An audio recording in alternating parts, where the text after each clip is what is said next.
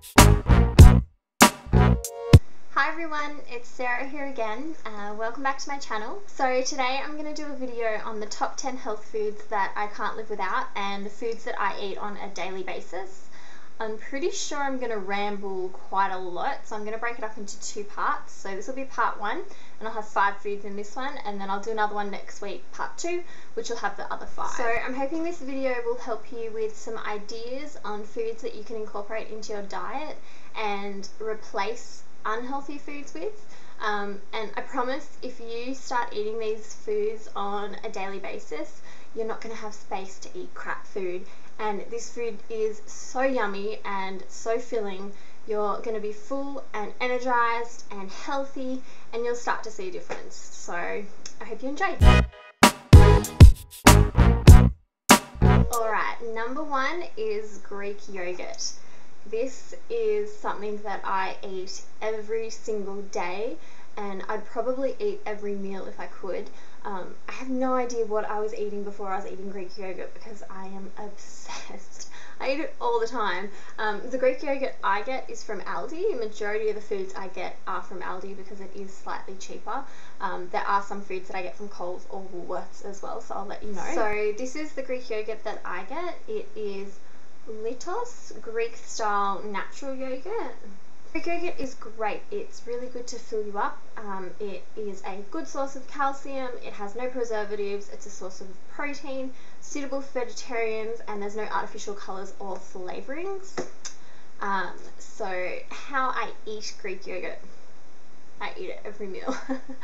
So you can use Greek yogurt for so many things. I have it every morning on my breakfast. I'll insert a picture of my 2 favourite breakfasts now.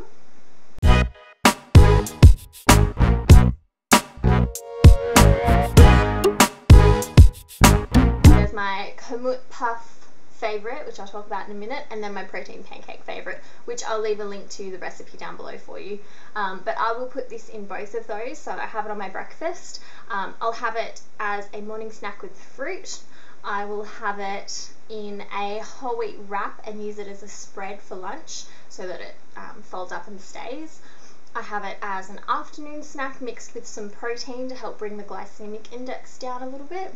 And then I'll have it in dinners. I'll replace cream with Greek yogurt. I'll have it as a side. I'll have it dolloped on top of like a chicken dish. I have it as a dip. I have it for dessert mixed with honey and some fruit or some nuts.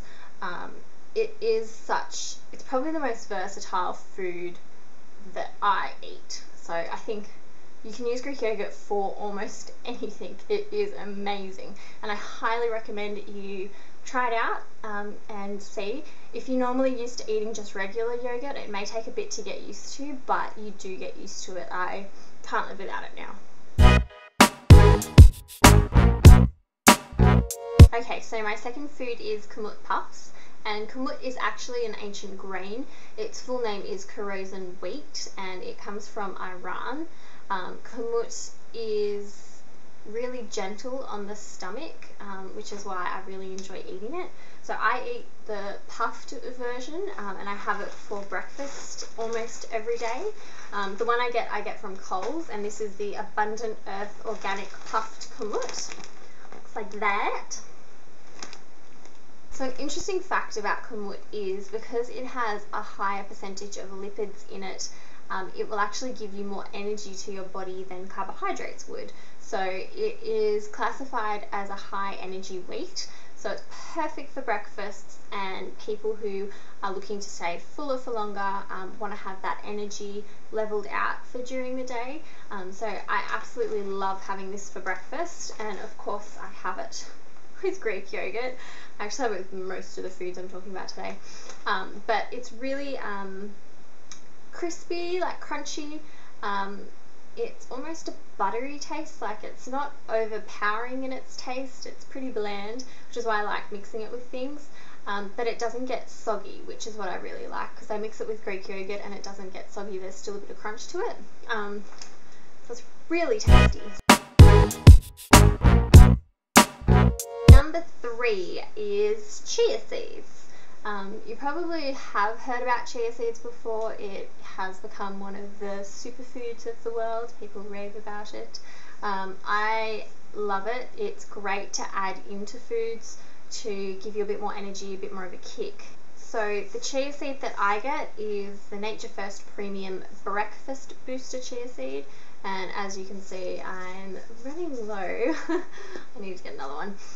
But it says on the packet that chia seeds is a delicious yet mild ancient super seed and the highest known plant source of omega-3s. Plus it's rich in protein and fiber. Chia is gluten-free and it's delicious sprinkled on cereals, yogurt or fruit. I don't know if you can see here, but they're tiny little grains, little seeds there,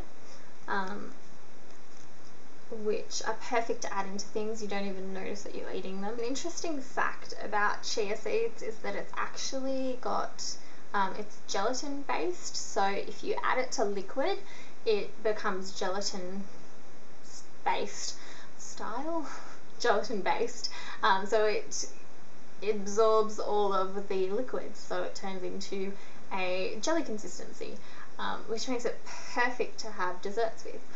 So I'm going to do a little experiment with you here. Well, not an experiment, I'm going to show you. So I've got a glass of water here with just a little bit of water in it. I'm going to add some chia seeds to it, and then at the end of the video I'll show you what has happened. It's pretty interesting if you've never seen it before. So just pour some chia seeds in there and swirl it. So I'm going to leave that sitting. I'm going to leave that sitting there, and then at the end of the video I'll show you what ways that I eat chia seeds.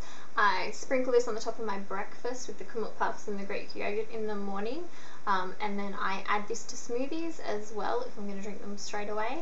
And then I really like making desserts with this, so I get some chia seeds in a cup and I put in some mixed berries that I have melted in the microwave, and then a little dollop of honey, a little bit of coconut water, and I put it in the fridge, leave it there for 10 minutes, and then when you come back it's like a little pudding, and it's really yummy. So that's a really good way to eat it.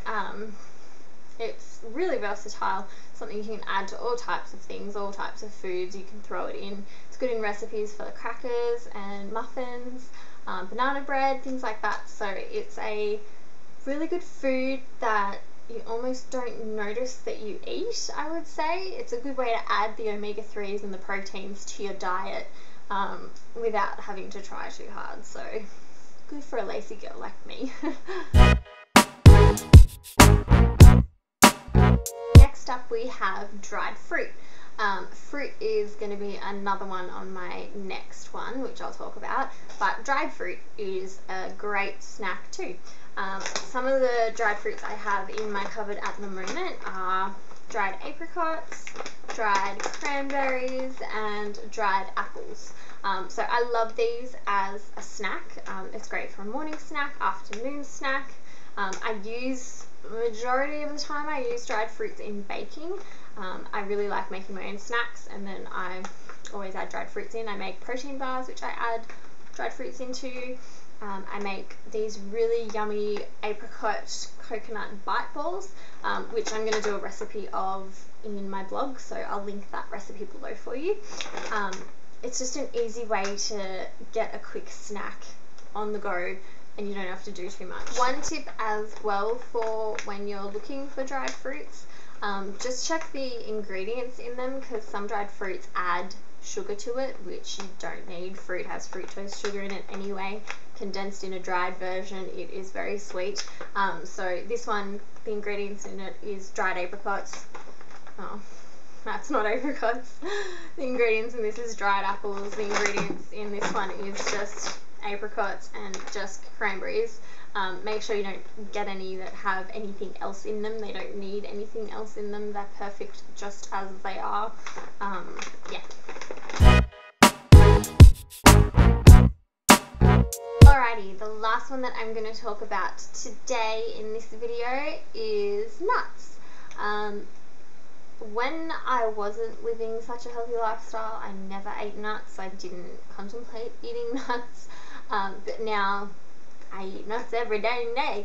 Every dang day. I get most of my nuts in packet form. I get them from Aldi just because it is a little bit cheaper. They can get expensive. Some nuts, like pistachio nuts, are quite expensive, but most of them, if you get them just packeted, they're okay. So some that I have today here are pecans. I have walnuts, which I'm obsessed with at the moment. Love walnuts.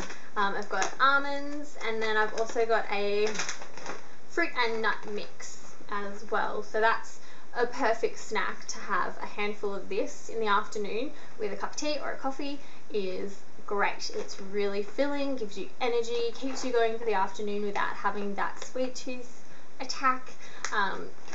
So that's really good. This is easy because it's already like combined all of the seeds and nuts and fruit together, but if you have particular favorites, I sometimes like to just mix up some almonds, some apricots, and some walnuts. Like, you can make your own combinations, which is really good. So that is what I tend to use nuts for, as just a snack. I do also use them in my breakfast. I will pick one and just sprinkle it on top of my breakfast in the morning as well, for that extra good healthy fats and protein source to get me going. I also really like using nuts in baking as well. That in my little apricot bite ball recipe, I put them in protein bars, I put them in muffins, banana bread, just saying all the same snacks I eat.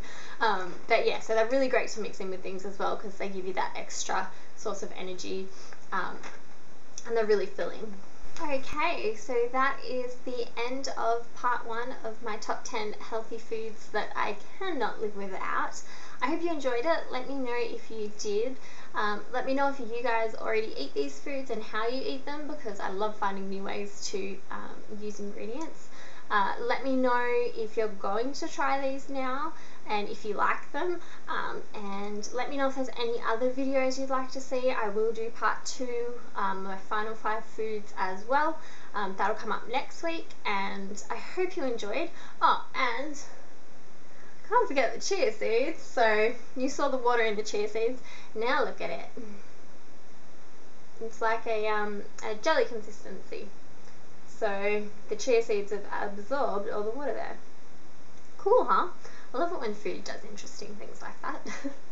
So I hope this helped you, gave you some ideas, and I hope that it helps to get you into a healthy lifestyle. If you're not, I hope it, if you are in a healthy lifestyle, that it's giving you some more ideas. And overall, I just hope you liked it. Give me a thumbs up if you did, so that I know, and I'll see you in my next video. Thanks guys, bye.